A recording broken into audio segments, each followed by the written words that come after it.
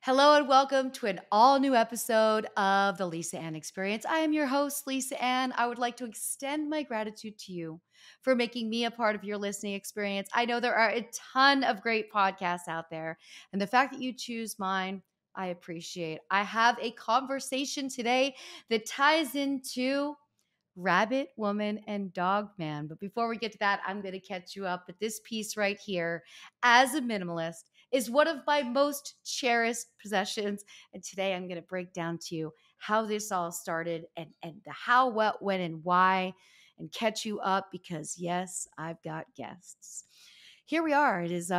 We are in preseason football. The Hall of Fame game was last week, was a little bit off, but we have preseason football here. It is that time of the year. And it's been weird because in New York, as you can see, it's kind of gray today. We've had maybe 5 days of blue skies, and that's from the fires in Canada, that smoke coming down. When I was in Greece, it was at its worst point. I wasn't here, but I had remembered reading an article where we were told, oh, that smoke's going to be there all summer. I'm like, no way is this smoke going to be in New York all summer. It is. And it's crazy because you don't know what time it is in the morning. You don't know what it's going to be like out, but when it is nice, it's wild. And we had a sunny day on Saturday. Could not believe it happened on a weekend. There couldn't be more exciting news for all of us, as in my building, everybody's waking up, texting, you're going to be at the pool, right? You're going to, of course. I mean, we get sunlight.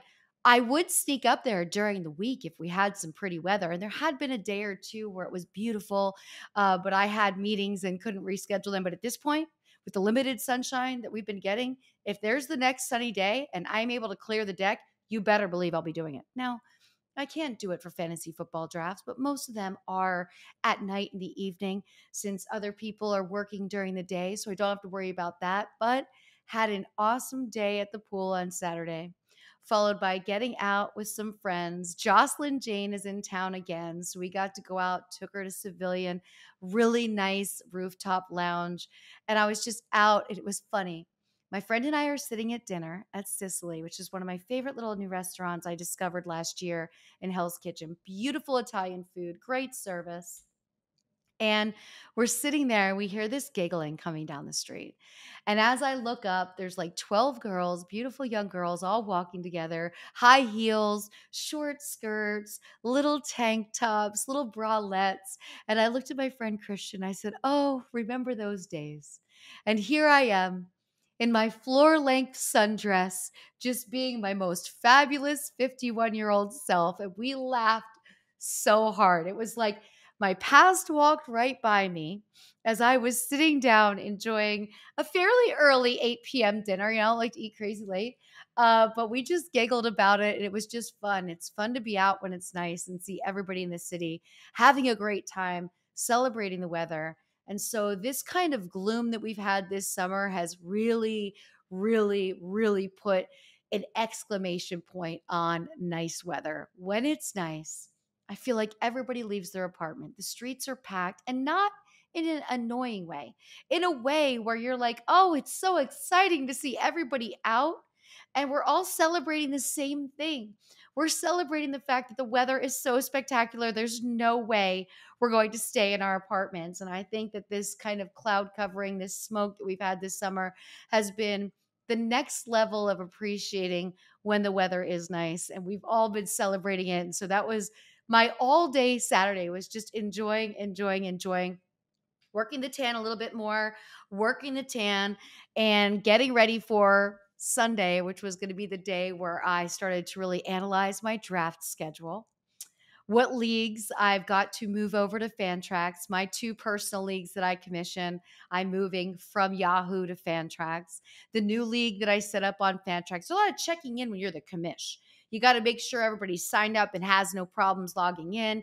You've got to confirm that the draft date is good with everybody. I've got other leagues that I'm not the commissioner in, but I'm in.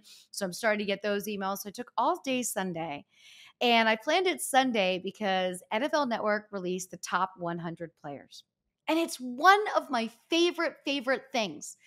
And so you know, the voice of the NFL top 100 players is Dan Soder. I know Dan through he and Jay Okerson's show for many years on Sirius XM Comedy Central. Um, Dan Soder's a comedian who you probably may have seen, or if you're not following him, you should. He also is Maffei on Billions, which happened later, but he's a diehard San Fran fan. And I remember the very first year he was the narrator, I lost my shit because, when you hear one of your friend's voice, you know it's your friend's voice. And, they don't show the credits till later. And I remember texting him at that time years ago, be like, bro, how did you get this gig? He's like, it is my favorite gig all year. I love doing it. And so not only do I love the little tidbits, like the fact that there's been 377 pairs of siblings in the NFL, all these little tidbits that you get during the NFL Top 100. But if you're a fantasy football player or if you are someone that loves the NFL, I will rewatch this same thing while I'm in my office for about a week straight. Sounds obsessive, but you catch some things one time you listen, you catch other things the next time you listen. And it's in my friend's voice, which I absolutely love because when your friend gets a gig that they love, you're so happy because you're like, oh, he's loving this gig and I love listening to him do it. But you learn little things about players, whether it's something with their family, maybe their father or their mother was an athlete of some. You learn things, and then they also add in sound and plays from different games through the season and maybe some smack talk. And it is just so enjoyable. And it is my first layer. Even though I've already started, of course, I never stopped listening to fantasy sports news, but even though I've started to really pick up the pace because the football diehards is on more days a week than it is during the off season. I listen to NFL Live on podcast every day. I'm back listening to the fantasy footballers every episode and watching them on YouTube. So that starts to pick up. But for some reason, the seal is officially broken when I get to hear Dan Soder's voice giving me the NFL top 100 players. You get the stats, you get all the goodness, you get a little backstory, you get all that. Now, if you all remember a couple of years ago, we had a show called Ballers on HBO with The Rock, which was another layer. It would be NFL's top 100. Then it would be Ballers, and then Hard Knocks would come out. And I'm like, okay, the season is here. This is really happening. Now we don't have Ballers, but we have the Hard Knocks, which will be the New York Jets this year, which of course they wanted to stick a camera in Aaron Rodgers' face because they knew he wouldn't be loving that. But whatever, it's going to be great. We always love it. We love to hear the sounds of the game. Quarterback was an incredible series put together on Netflix. Of course, the Manning brothers, they never fail. Okay. They're just amazing. But so there's all these things that have gotten me to this point where I'm like, all right, I'm not missing summer because it's been looking like this. Sometimes it's a little bit harder to lean into football because the weather's still so nice. You're like, oh, it's preseason. It's August. The weather's so great. I don't want to be sitting inside watching the games. I'm like, oh, we got games I'm watching. And this coming weekend, I will be going to Canton, Ohio for the Fantasy Expo. My first time going.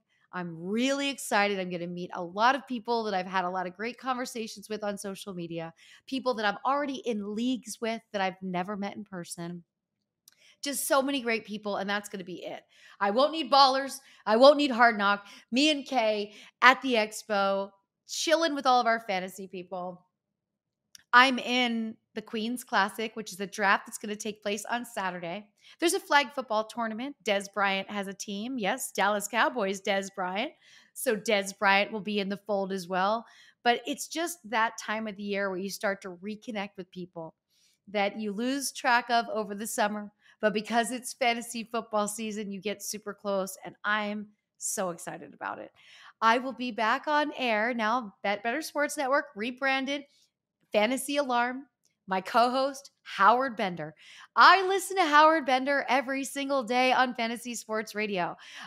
He's another one of my favorite people that I've gotten to meet through this space, and the fact that we are going to co-host a show together. Howard Bender has such a comedic sense. He wants to put these things together that when I listen as a fan, you build your own imagination with all of the different things. There's a segment they have, and their producer, Shannon Blunt, is like amazing. It's called The Wheel of Randomness. And Shannon explains it. Even though I, in my mind, I know truly Shannon is in a studio in a completely different state. Howard's in California. His co host Jim is in Florida. But yet you are actually picturing what this wheel would look like because Shannon talks about, oh, I put some glitter on it today. Here are some different categories. And Howard is just really a creator, like a Broadway show creator, but on the radio. And I can remember doing shows with Howard and really starting to lean in and understand what this could be like for the listener, for the viewer. And now I'm going to get to do that every Wednesday night starting next week, back on air for the football season, working with Howard Bender, dreams coming true, super excited. So it's going to be a really fun season. Howard is a dog lover. I got to have lunch with him and his wife at Bryant Park when they came through the city last year. Just exciting stuff. And this is when I have to be very mindful to not only talk football because I know not everybody is into it. So I get that. So the podcast I will make sure is less sports than normal because I know I will talk a lot of football, but it's just a passion of mine. It's a great escape. I lean in hard. I will be doing fantasy football Fridays. I'm putting my schedule together. They will kick off on Friday, September 1st, because the weekend before, I'm in Vegas hosting the fantasy football draft event at Sapphire Pool.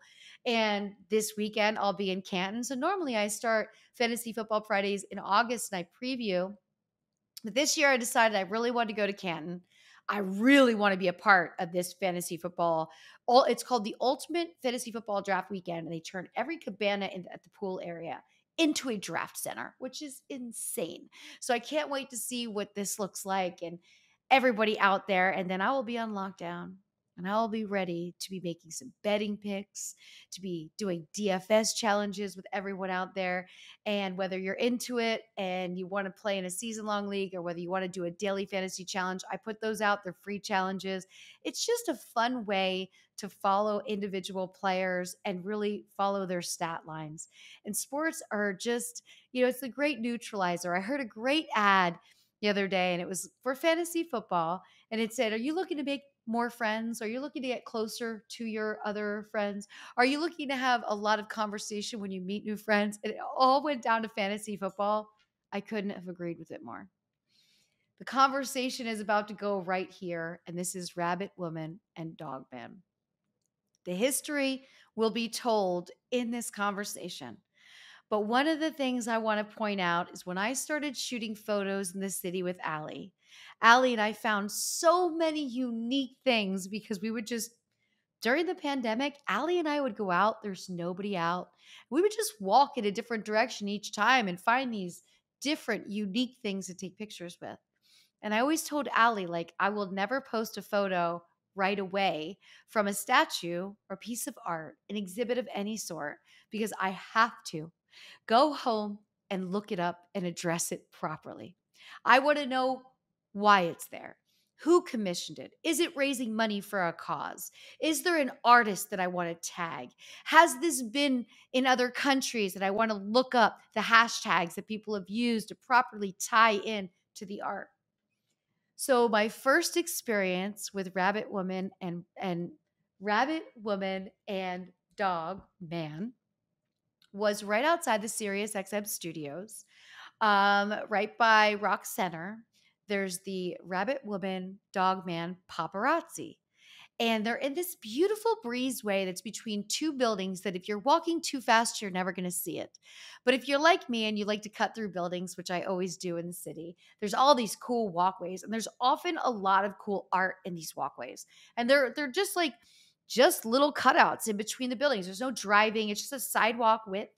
And it just so happens this one that's by Sirius XM, I thought, oh my gosh, paparazzi, this makes so much sense because years ago, there were always paparazzi outside of Sirius because we knew, celebrities were going in there to do PR tours for movies, all of those things. And I remember the first time I saw it, I was alone. I took selfies with it. And there's this beautiful waterfall. And it actually is gated at night. They lock it up so nobody can mess with them. It's gated at night. There were times during the pandemic where it was gated, it wasn't open. And so this was my first experience. And then as I started to walk by more often, I realized like I really need to look this up. I love this so much. I need to look up who, what, why, and where rabbit women and dogmen. So I find Gillie and Marc. And when I find Gillie and Marc, I look through their social media. I go to gillieandmarc.com and I'm like, this is fascinating. This isn't just an art installation. This has an incredible purpose to raise awareness. And the Rabbit Woman Dog Man, the purpose is, of course, you'll learn in the conversation, but a representation of them as a couple, how different they are, but how truly connected they are. And that's fascinating. Then during the pandemic, we go down to Hudson Yards because I see that there's another piece. So you can look on their social media to find out if you are traveling somewhere and you want to go and take some amazing pictures and also learn about the different exhibits that pop up throughout the world that are raising awareness and money for the causes of helping animals fight extinction. They're considered eco warriors, Gillie and Marc, and I cannot wait to introduce them to you. But they sent me this as a thank you after I spotted one of their pieces without a plaque this year in Las Vegas at Resorts World. And now I have one of my own. And the best part about having this right here is I might have one of my own, but I have two new friendships, and you're going to enjoy them as much as I do. As I sit here with one of my most prized possessions, my friends that I've met through the power of the internet and celebrating their work, I've got Gillie and Marc here, and you can follow everything. I'll make sure you have all of the social media as well as website, but it's such a pleasure to be with you two today. I'm so glad we have connected across the globe. Oh, we're so happy to be here with you, Lisa Ann, and we feel exactly the same way, don't we, Marc, that we've been able to meet you online. It's so wonderful what online gives us nowadays, and we're so happy to share our story with you today. Yeah, and the story of meeting you has been incredible because all of a sudden, I think it was about 3 years ago, you popped up on our feed. And I'm saying to Gillie, is this an amazing looking woman? And she's got like millions of followers. and she's with our sculpture. Like, how good is this? Exactly And right. so it started when your rabbit and dog woman outside of the Sirius XM studios in Manhattan, which are stationary. And it started with me taking pictures of those two. Like every time I would go over to the Sirius, I would, take a selfie with them. Then I realized like I need to discover this art and find out where this came from. The plaque is there. I take a picture of it. I go home. I Google you. And then it becomes this almost like, where's Waldo? I'm finding pieces in different places and I'm incredibly excited. But let's start there. How did you get those two to be stationed in that gorgeous hallway in between buildings that most people don't know about, but they get to stare at this beautiful waterfall? That setting is incredible. How did you two get those two there, and how are they stationary art? Oh, the Rockefeller. What's it? Yes. 75 Yeah, 75 Rockefeller. Yeah, so 6th Avenue, they wanted to bring some hope and the idea of equality into New York. So they reached out to us and commissioned us to do an artwork that would sort of celebrate diversity. And this is like 5 years ago, 6 years ago? Yeah, I think it is. It's quite a long time ago. So we came up with the idea of Dog Man and Rabbit Woman holding cameras because everybody wants their 60 seconds of fame. So we thought if we put these wonderful characters that everybody loves into an amazing prominent position, everybody's going to go up to them and take their photo with them. And that's exactly what happened. And then we also put the 4 paparazzi dogs into those Rockefeller offices as well. So every day people share photos of themselves. And I know you did as well, Lisa Ann, and we love that photo of themselves with Dogman and Rabbit Woman and the 4 paparazzi dogs. And they do the most crazy things. We have like the most amazing collection of everyone taking their photos with our characters. Look, the idea with Rabbit Woman and Dog Man is that a rabbit in the wild would be eaten by a dog. And so enemies. But in our sort of new creation of the world, a world that's more loving, we've got a dog and rabbit that are lovers and soulmates. And it becomes like a wonderful metaphor for how we would like all humans to behave, is to accept our differences, embrace them, and actually let's us all love in with each other. And that's the idea, I guess, of Rabbit Woman and Dog Man's togetherness, isn't it? Yes. And actually, Lisa Ann, it's autobiographical. So I'm the rabbit and Mark's the dog. And we are also quite an unlikely couple because I'm Catholic and I come from England, and Mark's Australian and he's Jewish. And amazingly, we met in Hong Kong. We fell in love very, very quickly, and we were married we eloped. We were very naughty at the time. And we were both engaged to different people. And we eloped and we got married in Pokhara, which is actually at the foothill of the Himalayas. So that's kind of when the story began. And when we met each other, we realized that all of our values were aligned, and it was literally love at first sight. And we both wanted to create art together. So from the day we met, we were creating art together. And then when we created Rabbit Woman and Dog Man, we realized that they were actually us. Us. Yeah, I knew they were you two. I figured this out not too long ago because, of course, after going to your site and reading about how different your stories were, and it's a great narrative because it reminds people that if you feel a connection with somebody and that vibration is high, you can't discount that just because you come from different backgrounds. You have things that are maybe opposites. Opposites do attract, but you mentioned your values were aligned. They really are, aren't they, Mark? So we realized that very early on, that everything that we like to do, or everything that I like to do, Mark liked to do as well. So it made it very easy, to be honest, because we're with each other 24 hours a day, aren't we? Yeah. I think it's such a great word that you just touched on, is values. And I know it's so important now that when you are looking at like-minded people, that you do really look at values, because values is what pushes you towards the light. And that's how we feel about each other, that once you've got shared values, the rest of the differences don't matter, because you're all walking in the same place. And as you sort of mentioned, towards the light and hope. So you meet, you elope, you're married. Did you know that you would be this successful creating art together? No, of course not.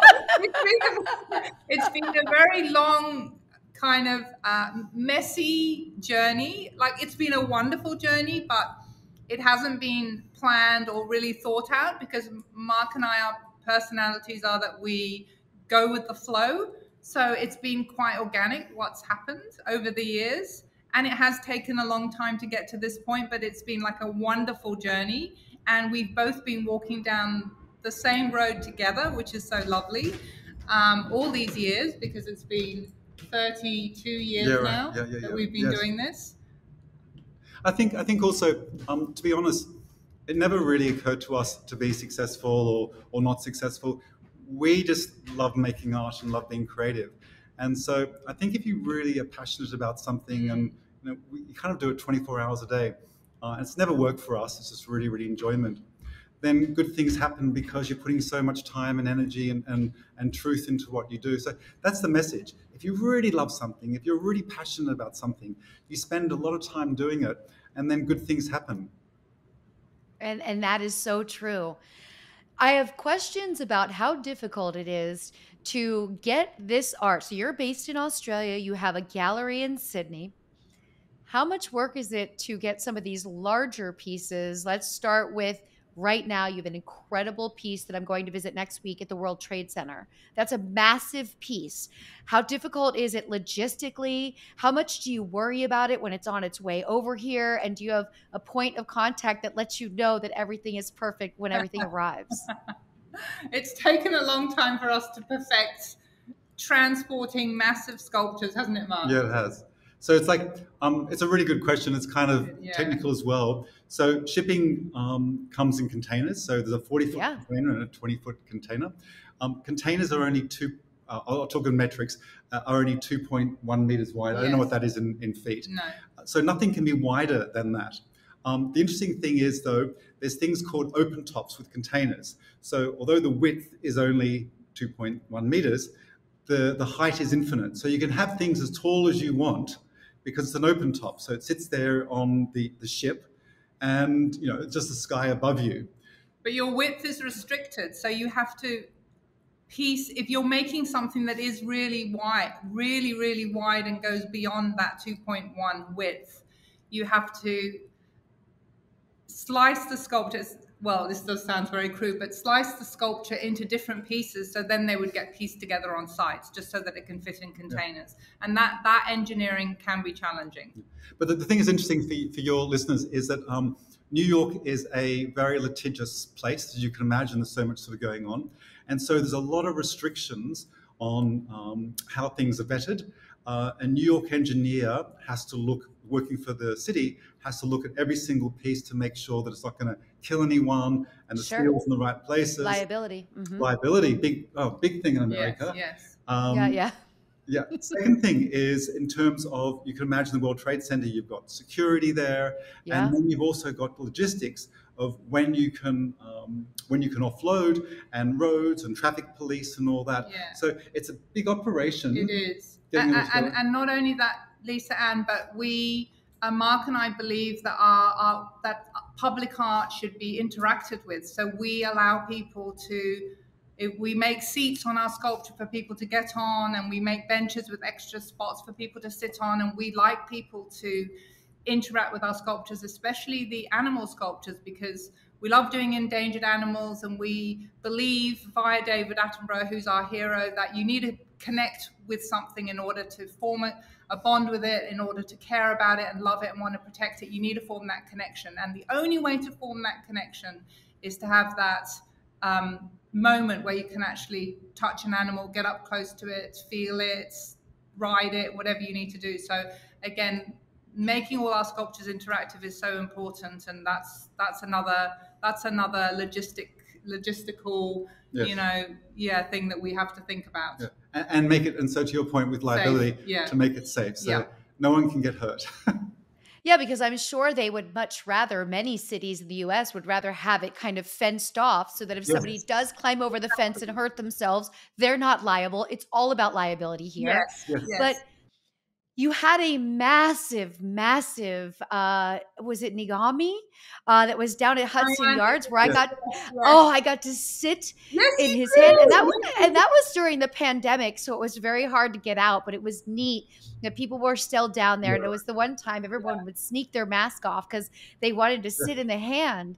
And it was just beautiful to see, to just sit and watch. I'm sure you've seen this, but just to watch how people walk up and adore it, then figure out how they're going to take their photos. Then they're realizing, like, there's no sign here. I think I can sit in the hand, and that was a massive structure. That's one of them where I stood there and thought, how many pieces did that have to be moved in, because it was so large? Yes. It was a lot. That was a lot.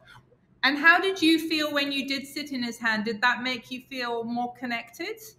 For sure. I mean, all the way down to the details that you both put into the hands. Of course, it reminds us of, what was the movie where he picked up the woman? It was an old movie. King Kong. Yeah. King Kong. Right. It reminded me of that, but you get up to the detail and you're awestruck over, wow, this is what it must feel like. This is the indentions, this big hand. And it was just so beautiful. That's nice. And I loved it.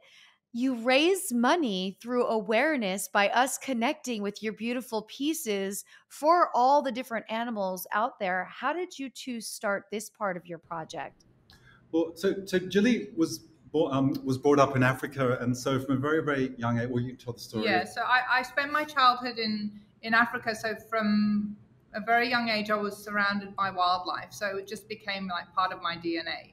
And I think when I was around 9 or 10 years old, I went on safari with my mum and my little brother, and I witnessed the shooting of an elephant, a mother elephant, and it was like horrific. We saw the elephant being shot, and then my brother, who was much younger than me, and we went and stood by the dead elephant, and then later we were told by the party that we were with that the elephant was also pregnant. And so from that day forward, I decided that I was going to do everything in my power to protect elephants. I was just so in love with elephants, and that never left me. So when I met Mark, he also had spent a huge amount of time in Africa as well, and we had similar. Yeah, when I was young, I went to Gombe Stream with Jane Goodall to study chimpanzees, And so from a very, very young age, both of us had a first-hand connection with animals. That was very life-changing.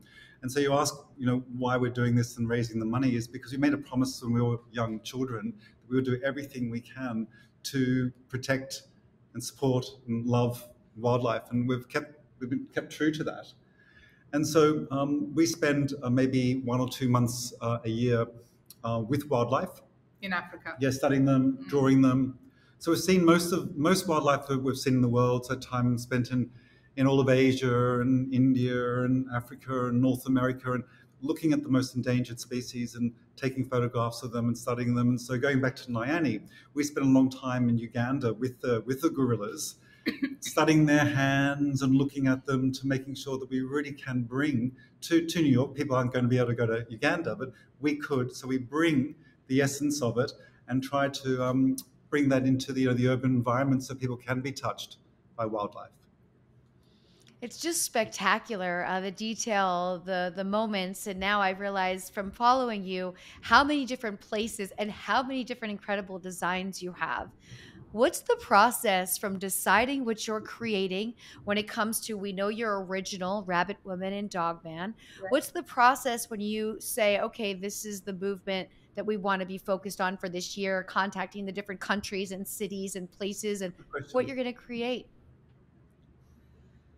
Well, we definitely get influenced and we definitely get emotional about when we travel, we get inspired. So when we, for instance, go to Africa, we try to go to Africa every year if we can, or every other year if we can. And we try to go and see animals that are endangered or their lives are threatened. And when we see those animals, at that point, we become inspired. So it's the actual traveling and seeing the animals, very similar to like people getting inspired when they're seeing the sculptures. We get inspired when we see the animals in the wild. And after that, we will, both of us come up with ideas. So we'll brainstorm together, won't we, Mark? And we'll come up with a plan of what we're going to do for the year, what exhibitions we're going to do, and we try and do like a few big exhibitions, and we align ourselves with amazing charities like WWF or Sheldrick Wildlife Trust, or depending on the animal that we're studying, we'll align ourselves with them, and then we'll come up with an amazing idea. We try and come up with an amazing idea that is interactive to the public. We try and make it interactive rather than static. I think one of the things we do is creatively we start with the problem. And the problem for us, as you just sort of mentioned, would be there's too many rhinos dying from poaching each year. So that's the problem. And then we work back from that.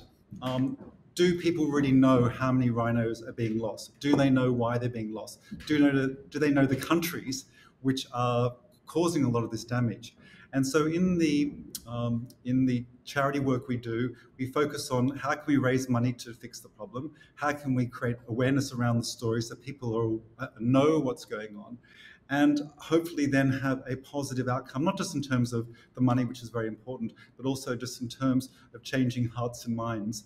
And then the sculpture will echo all of that, and that becomes a very holistic project. Like a few years ago, Lisa Ann, we heard that there was only one northern male rhino left on this planet. So a few years ago, we went to visit him, and we were so fortunate that we got to see him, because at that point he was already very old. He was 45 years old, and 45 years old is literally the end of a rhino's life. So he was under 24-hour guard, being protected. So we were allowed to get up close to him, and we were allowed to pat him, and we were allowed to like tickle him, and we were allowed to feed him carrots, and he was completely tamed because he was being looked after. And it was like the most amazing thing to be so close to a rhino. And then we built the last three northern Just on that, for us as well, we knew that there's one male northern white rhino left on the planet, and we knew that if we didn't get to Africa soon enough, we would never see the species again. So we spent a couple of days with him. It was so emotional because we were very aware that this was the last of his kind. We were very aware that he was there without any other species that were with him. And what would that be like as a human being if you're the last human left on Earth? And so we kept on going over and over our heads, how could mankind reduce a species that were in their hundreds of thousands to just one? and then the species disappear forever. So it's quite an emotional It was. undertaking for us. And weirdly as well is we felt that emotion from Sudan. That was his name. We kind of felt like he had that melancholy or sadness about him. And we spent 2 weeks with him. So we spent a lot of time with him. And then we also met the last two female northern white rhinos as well. So we met all three of them. We studied them, we sketched them, we photographed them. And then we decided to do a big sculpture that went into Astor Place. That was, I think it was in 2000. What was it, 2018? Yeah. And we did them all stacked on top of each other like they were the threesome, and it was, we called them the last three. And then a week after we installed the sculpture, Sudan died. So it was just so sad, wasn't it? But you kept him alive, and it's the educational factor too. Yes. What you hope is that, let's say a family goes and takes photos with their children, then they're going to look up these animals, learn more about them. Yes. Where are they from? What's their origin? And the levels of animals becoming extinct in countries that we are not as connected to can be just forgotten, right? Especially you're living in a big city. It's not something you think about.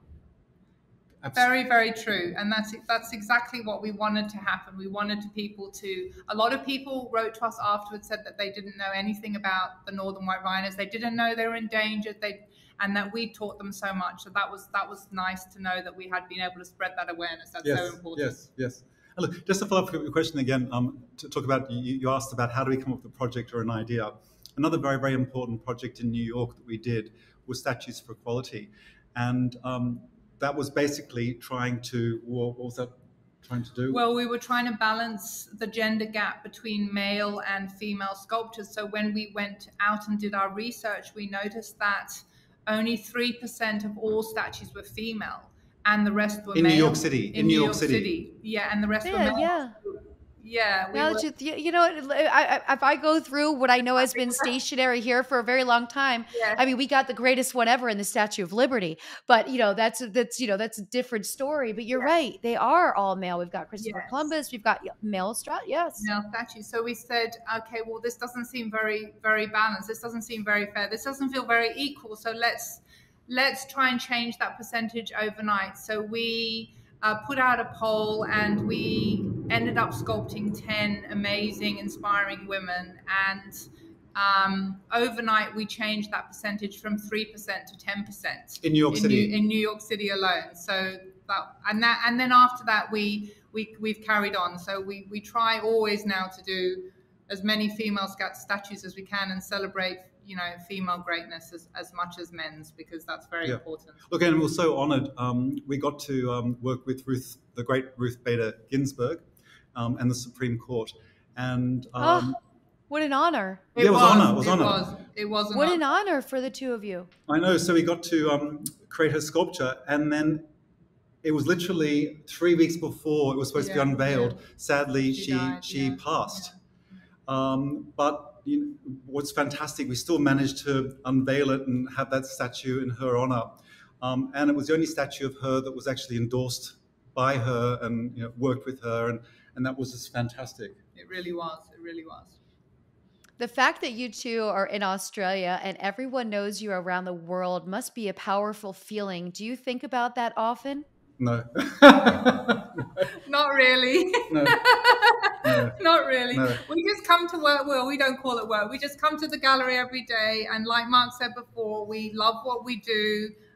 It doesn't feel like work. We're just here doing what we love. And honestly, it's that simple. This past January, I stumbled on one of your pieces inside Resorts World in Las Vegas. Yes. And that hotel has a ton of beautiful art everywhere. But I walk in, it's right at the front door when you're entering the Hilton. And I said to my friends, "Oh, that's a Gillie and Marc. Like, I know this. Let me show you other." And he was like, "What?" And then there was no plaque. So I went to the front desk and I asked the woman, "Why do you not have the plaque? It's very important. This is how they raise awareness for animals. And this is for animal sanctuaries and to raise money and this, that." And the girl was like, "How do you know who they are?" And I said, "Look, if you're going to go out and take pictures with things, the best thing you can do is stay curious. Take a picture of the plaque. Okay. When you get home, look it up and just lean in. It's out there for you. It's not just for to stand by." And so throughout the trip, a bunch of my friends were coming in. They're like, "That's the artist that you two love." Like, yes. And you're right at the door. It is the greatest entrance to Oh, stand by. good. And I That's That's so just so cool. nice. visit it every time I'm there. I'm like, okay, it's good. But I noticed everything else in there was sectioned off. And I always wondered why yours wasn't.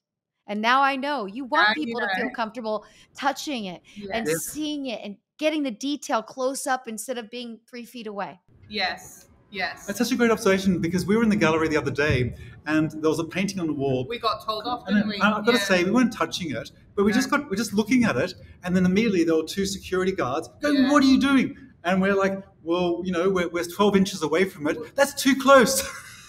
It's just very sterile in a gallery, because if you do want to zoom in and just look at the technique and just go a bit closer and like really study it, they're straight away saying, "Oh, there's a line on the floor," and they're saying, "Oh no, you can't. It's way too close. You're breathing on it." Whatever. That's how it is at MoMA. There's quite a few things where there's just a line of tape on the floor. Yeah, There's yeah. things. So you're just like, it's an invisible like force field, but you're right. You can't lean up on it. I'm not going to No. touch it. I respect art. We're not going to do any of that. Yeah. So you have your exhibit right now that's at World Trade Yes. Center. And you did just find out that is it going to stay here, or is it going to go somewhere else and come back? It's going to stay for 1 year at the World Trade Center, which we're so thrilled about. I mean, honestly, Lisa Ann, we couldn't have a better location to spread awareness for these amazing animals. And we feel so grateful that we have that location.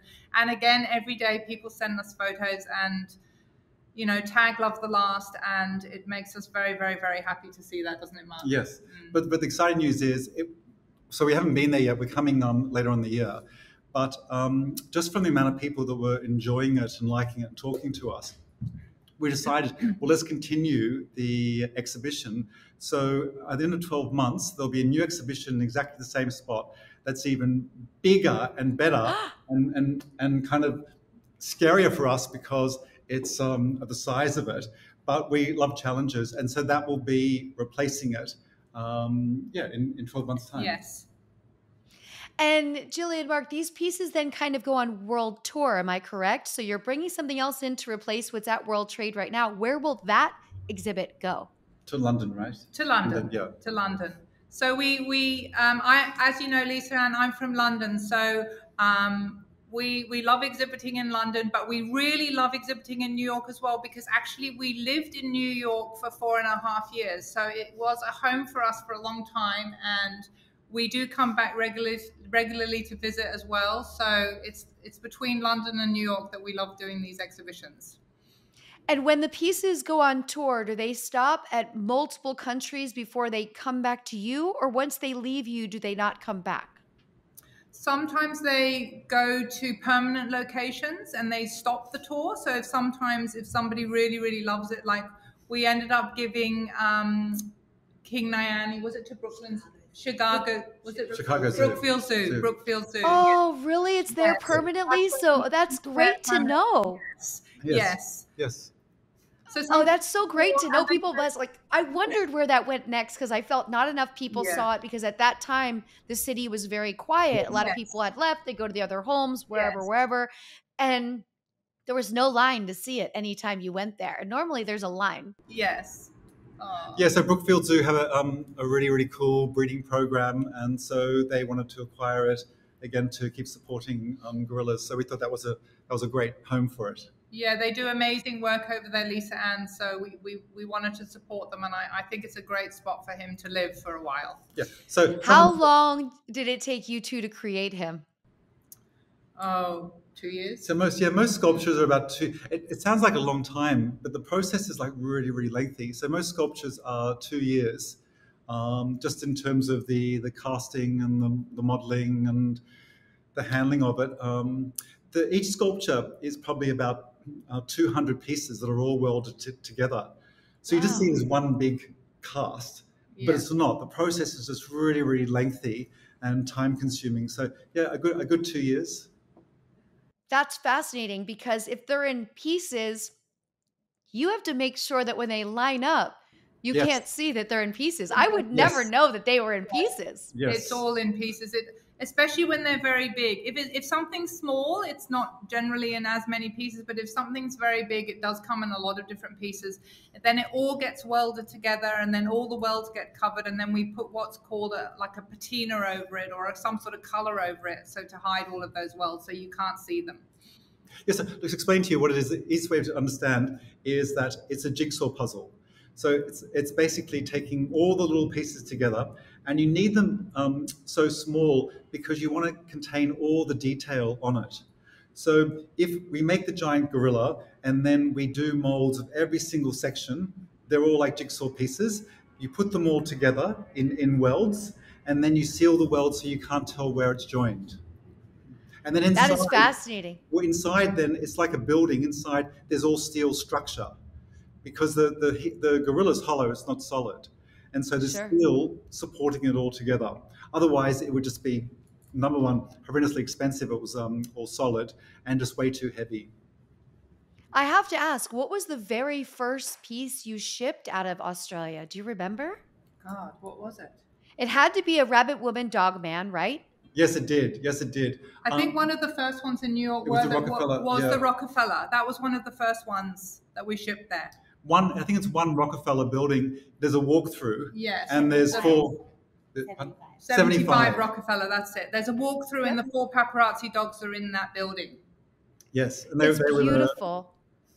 they were the first, I think. Yeah. Yes, yeah. And going back to that time in your mind that they were the first, how complicated did it seem that first time shipping and making Actually, sure sorry, that they were please, going to no, be cared it's for? great. There were the 4 dogs. They went to Dubbo. Oh, No, they went to Dumbo first. Yes. Dumbo. They were on display in Dumbo first. Yes, and it was so funny because when they reached out Yeah. to us and invited us, it sounds silly, but we didn't know what Dumbo was. We thought it was an elephant from Walt Disney. It's a new area in Brooklyn. It's a very nice area. Well, I mean, it is fairly new. It is fairly new. When you hear people say Dumbo, they don't say Dumbo Brooklyn, but Yes. we know it's Dumbo, right? But like in New York, you would say Lower East Side or Upper East Side, so that's their Dumbo. Yes, right. So you got that. Yes. And then Julie and I going, Dumbo, that sounds kind of interesting. And they were saying, well, there's a great picture of there's a great shot of the Brooklyn Bridge right behind it. And we go, that's really good. And they said that the paparazzi dogs will be right in front of Brooklyn Bridge, and you can take a photograph underneath the bridge. You know the location where there's Yes. all the movies Yes, go there. of Where course. the It's market beautiful. is, they have that lovely market, and Yep. then when you turn around, you just see the amazing bridge. That's where the dogs got put. But it's a funny story because we learnt a lot. So because we were in Australia, we were trying to organize the installation of it. And we probably went to the most expensive installers in the entire world, and just to get it in there. And there was like 100 people trying to install this.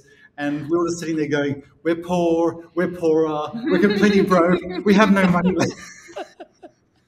You're right. So- In the beginning, the smaller sculptures were we call those ones small now, because now we make much bigger things, and now we're stressed about that. But at that time, we thought that was huge. We thought that was, Of course. the biggest thing we've ever done, and it was like really scary. Yeah, you didn't think you'd be putting a gorilla the size of 10 cars all in New York City at Hudson Yards. And that had perfect placement as well. Yeah. And you also make it possible for people to be involved by having their own individual, beautiful rabbit woman and dog band. So you sent this to me, and I cannot thank you enough. I thought you shipped this heavy thing. When you come to New York, you have to let me take you two to dinner. Oh, that's deal. so lovely. Thank you. Deal. Where are you taking us? We'll lock it in now. Wherever you want. You can start to look at menus now. You can tell me whatever it is. I will have the reservation. I love the work that you two do, and an inspiring couple. Your message is not just, talking about your beautiful art and your work, but also educating all of us on animals, how we can protect animals that are becoming extinct, but also how you two met and were so meant to be together and didn't allow anything that was different to distract you, and how perfect the two of you were. It's fascinating. Oh, Well, that's lovely. thank you That's so so much. nice. Thank Thank you you so so much. much, Lisa Ann. That's Yeah. lovely.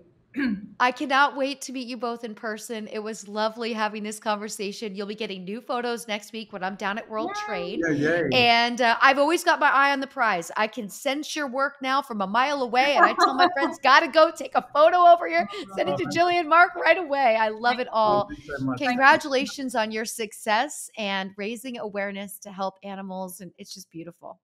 Thank you Oh, so thank you much, so much. Lisa Ann. Lovely to talk to you Yeah, too. amazing. Like really, really amazing. Yeah. Look We'll forward to meeting you in person. see Okay. you Thank you. soon. Bye. Bye. Bye. Bye. Take care. Bye. A beautiful conversation, and they went so far out of their way because they're in Sydney, Australia. So they get up super early in the morning to make this possible for us, for me, for my podcast. Meeting Gillie and Marc was an honor today. I love watching all of their content, how they create, and the mission behind them. When we were finished recording, so when I'm done recording with someone, the platform that I use, Zencaster, you sometimes have to wait a minute or two for the files to download. And you want to make sure, Kay taught me immediately when I started using the platform, do not disconnect a call until the files download. So I always tell everyone, give it a minute till the files download. And we end up having this lovely conversation about the fact that they're coming to New York. They're going to be here at the end of the year. I also found out that Marc loves the NBA. So what was the first thing I did was I said, well then, looks like I'm taking you to a Knicks game. Looks like we are going to a Knicks game. And how are we going to get our tickets? Of course, we're going to go through Ticket Rev. Just like you would go through Ticket Rev if you want to go to a Knicks game, a concert, a show. Download the app and see what is available near you. It's a very unique way to buy tickets, and there's also a feature to sell tickets. But if you want to buy tickets, it's so much easier to narrow down your section. Do you like to be center court? Do you like to be behind the basketball? Where do you like to be? Because once you narrow that down, you can pinpoint that area and a price range that you're comfortable with. And if Ticket Rev finds seats available in that area that you desire, in the price range that you require, then they will get those tickets for you. You can follow on social media at Ticket Rev, but I will be taking, I couldn't believe it. I loved it because so many people I've met in Australia love the NBA, wear jerseys, love it, watch the games. So I'm going to take them to a lovely dinner to thank them for all the work that they've done and all the joy that they've brought. This type of work brings joy. You walk by it and you smile. You feel it. You stop. You breathe and think of how exceptional something is. And the fact that I've been able to connect with someone around the globe by the gifts that they've given to us by sharing their passion, their art, and their love is so special. So make sure you give them a follow at Gillie and Marc. And Fan Tracks is where the leagues need to be. Moved my home leagues over, started my new league, and I will be drafting. I will be streaming a lot of my drafts. My Fan Tracks league that I named Lisa Ann's Best Ball Buddies. That's people that were in the summer of best ball with me. So they had to be in those drafts to be able to be chosen to be in this league. I will be live on air with Howard Bender during that draft. So we'll be streaming it on my show, which is going to be super cool, drafting the night before the very first NFL game. So this will be so interactive this season. I can't wait. If you want to move your league over, see what Fantrax has to offer, sign up today. Now, mind you, if you sign up using my promo code, which is fantrax.com/Lisa Ann, you will be automatically put in the running for the potential to win a signed CD Lamb jersey. The kind folks at Fantrax have given me a signed CD Lamb jersey to give away. Now, if you already signed up during the summer of best ball and you used my promo code, you are in. All you need to do is sign up fantrax.com/Lisa Ann, and I will be showing off that jersey this week, making sure everybody knows it is in my hands, and I cannot wait to pick a winner. So follow at Fantrax and sign up fantrax.com/Lisa Ann. I feel so good about this conversation I got today. Let's kick it over and have some fun in the mailbag.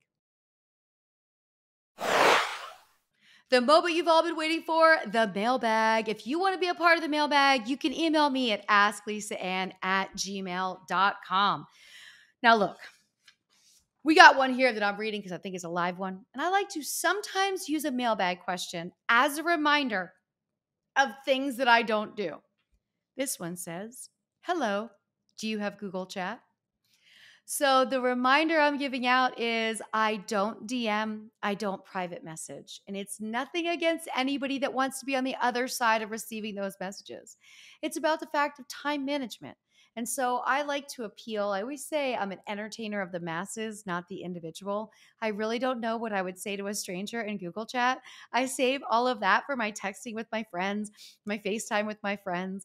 So I don't private message. So I noticed this morning when I posted something on Instagram, immediately a fake Lisa Ann account was commenting to everyone. I had to go through and delete all those comments, block that person. But that's how quickly it happens. And it said like Lisa Ann private account. And that person was hoping that people would think I was going to be talking privately. So I thought this would be a good email question. As a reminder, all of my social media is the same at The Real Lisa Ann, my YouTube channel, The Real Lisa Ann, where I air this podcast every Friday night as a live premiere. If you are listening right now, you can also go back and watch any episodes you may have missed on my YouTube channel, The Real Lisa Ann. So the podcast drops for listening platform on Wednesdays and for viewing on Friday nights at 8 p.m. So just wanted to put this email in here as a reminder. No, I do not Google Chat. Next question. What are you reading right now, Lisa Ann? This is a great one. So I had to come over and get this. This book keeps coming up on my feed, and I was like, obviously, it means I have to read it. It just arrived today. I'm going to start it tonight. I found that when I just do 2 chapters a night before I go to bed, I can steadily get through a book a week. And sometimes I'll do a chapter in the morning as well. But like if it's a really good book, sometimes you're going to keep going, but you just put it by the nightstand and you just tell yourself it's a simple, small goal. But I've found it's a great way to get through books without being like stressed over it, like committed. Even if you just read a chapter a night, you're still reading a little bit every night. But this book is The Psychology of Money. There's over 2 million copies sold. It keeps flying up on my feed. Timeless lessons on wealth, greed, and happiness. So book report is due. I will make sure, but I love when people ask me what I'm reading. I was doing a book club for a minute. Things got busy. Summer happened. I started traveling. I must get back to that. Maybe that's a good thing to do during the football season for those of you who out there who are going to get really sick of hearing me talk about fantasy football. Okay, so we have one right here. I'm not sure how I feel about this one, but hello, miss. You seem like such a sweet person. This is random, but I feel like we could really be good friends and we would get along great. I've seen your podcast and see that you're actually really sweet. This is a total shot in the dark, but if you're ever in Connecticut, you should contact me. I'll send you a pic if you want. We could FaceTime or whatever. Anyway, friends are always good to have, and you should have one to tell that you are really beautiful and precious. Hope to hear from you, John. John, I appreciate that. But something I've been trying to raise awareness about is parasocial relationships. Because I think we're getting into this space, with influencers, something that celebrities dealt with for years that most people couldn't relate to. And now that the influencer realm has opened up the space of millions of people using social media to connect, I can see and sense that there's a lot more confusion than ever. And also, we're in a place post pandemic where people are lonelier than they ever have been. If you went back 15 years, nobody would say, I'm going to write a letter and mail it to a stranger and hope that they write back to me. That would seem strange, right? We wouldn't do that. We wouldn't look up somebody's address that we've never met and send them a letter saying, I want to meet you. If you're in Connecticut, let's get together. Parasocial relationships are built by the one side of someone that is the viewer that continuously watches and gets to know the personality that is shared on social media, television, what have you. And the way these parasocial relationships get confusing is because there's no limit to how many hours somebody could be consuming of that person that they like. And so eventually your own brain can start to play tricks with you and you can romanticize a relationship with somebody that is officially a stranger. Now, on the other side of the parasocial relationship, there's the me. There's the me, there's the influencers, there's the celebrities. And it becomes a very heavy and toxic weight for the one person to carry the weight of the million people that are having that parasocial relationship.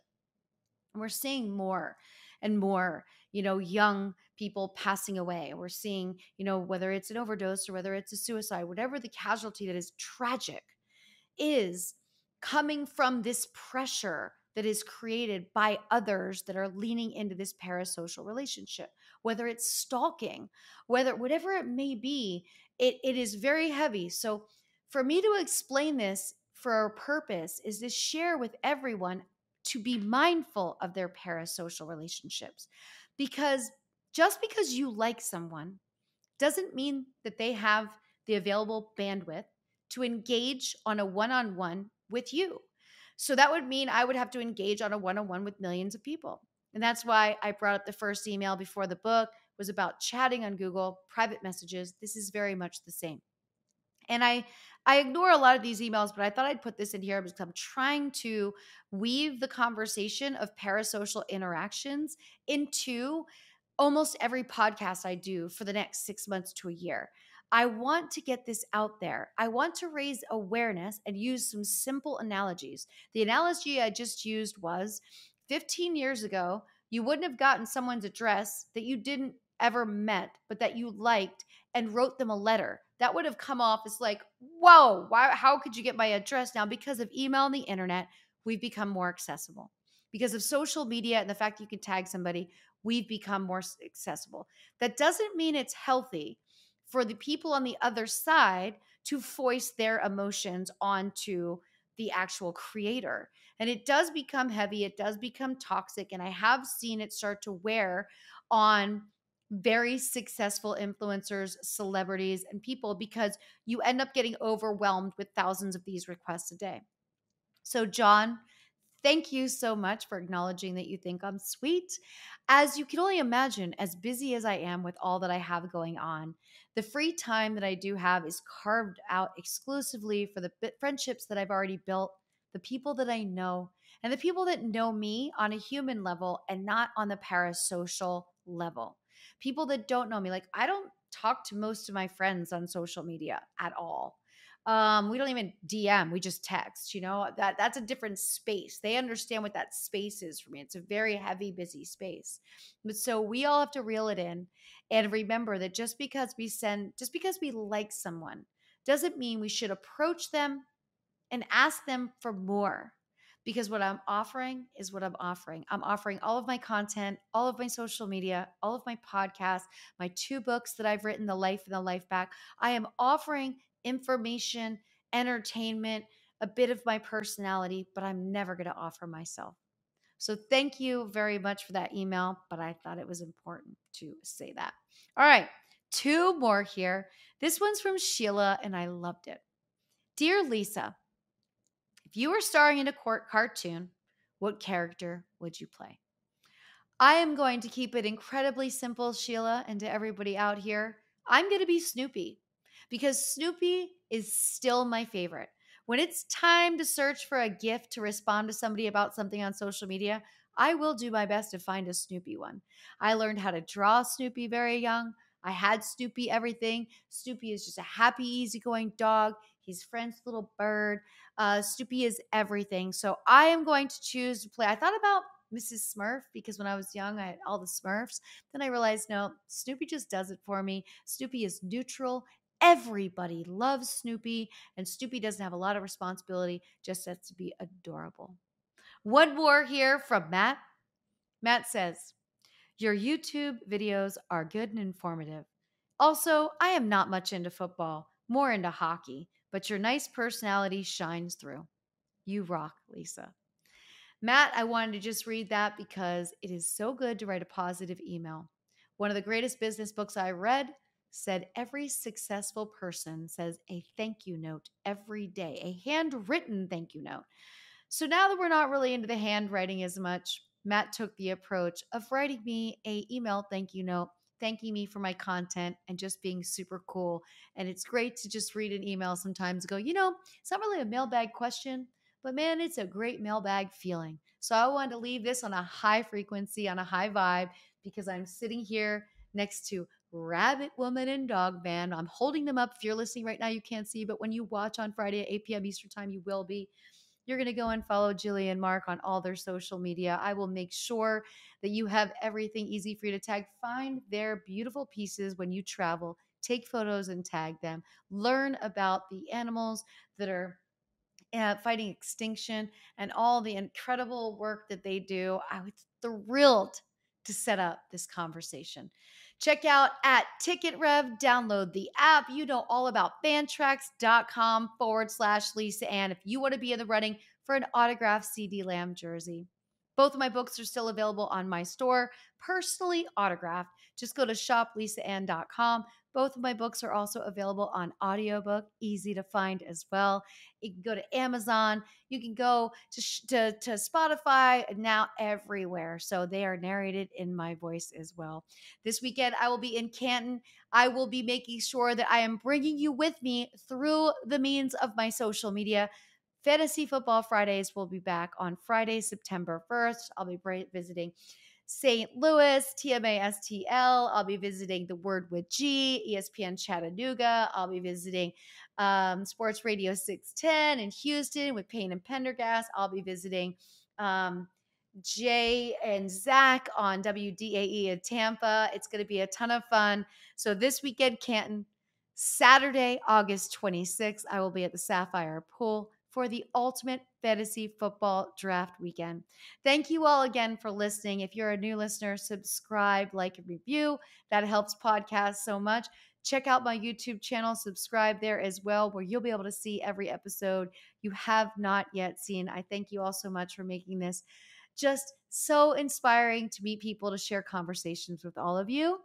And thank you for listening to an all new episode of the Lisa Ann Experience.